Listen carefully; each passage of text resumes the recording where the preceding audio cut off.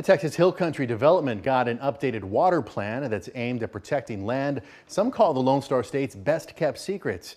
Now, we told you on Monday the West Travis County Public Utility Agency agreed unanimously to move forward on a proposed water service line to the Mirasol Springs development. That development is located just west of Hamilton Pool.